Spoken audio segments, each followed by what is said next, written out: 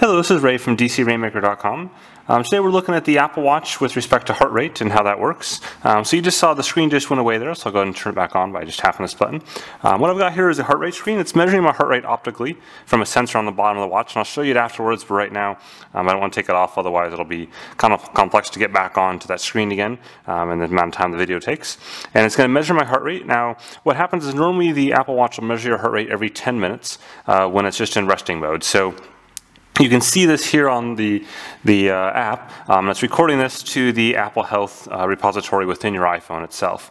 So right now my heart rate is actively at 69 beats per minute. A minute ago it was at 73. And now if I go and I tap on this, I can get in more detail. And so I can see, the heart rate graph over the day, but I can actually go down and go show all data. And I can look at my heart rate over the course of the last, as much history as I have. So every 10 minutes you'll see 44, 34, 24, 14, 04, etc.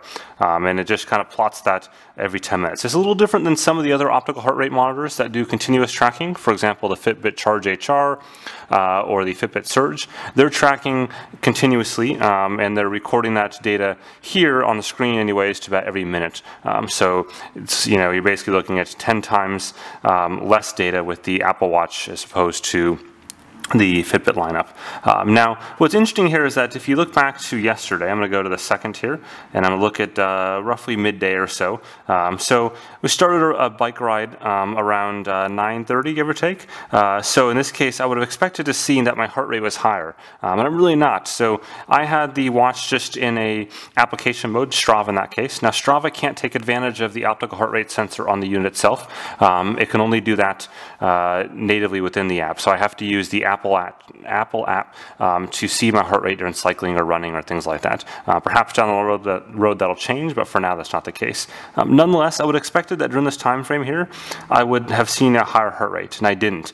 If you look at these heart rates, they're all fairly low in the 60s and 80s. The day before in the first, if I look at that from roughly 11 a.m. Until this afternoon, I would expect to see higher heart rates, and I don't. Again, I see 65, 55, 40, 74.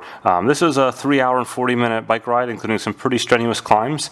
My heart rate should have been on this entire stretch somewhere between 140 and 170, depending on the portion of the ride. And my other heart rate monitor, another optical sensor, the Scosche Rhythm Plus, did indeed show that. So I'm not really seeing the accuracy I would have thought for this heart rate data behind the scenes. Now you are seeing some skips here. So if you look, for example, I go from 1:18 to almost 3 o'clock.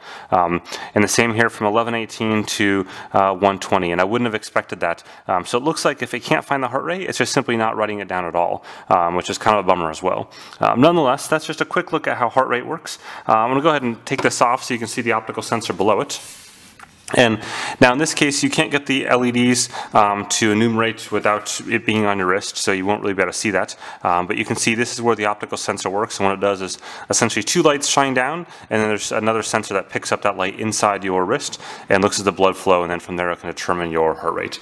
Very, very similar to how other optical heart rate sensors I've worked for the last few years. Apple is by no means the first in this game, and at this point it's certainly not the leader either. There are other units that tend to work a bit better, starting off with primarily the Mio and the Valencell units, so like the Scosche Rhythm Plus and the Mio products. That includes also, for example, the TomTom Cardio, the Adidas Smart Run GPS, and then on the Fitbit lineup, that tends to work fairly well for day-to-day activity. Not so much workouts, but the other 23 hours of the day.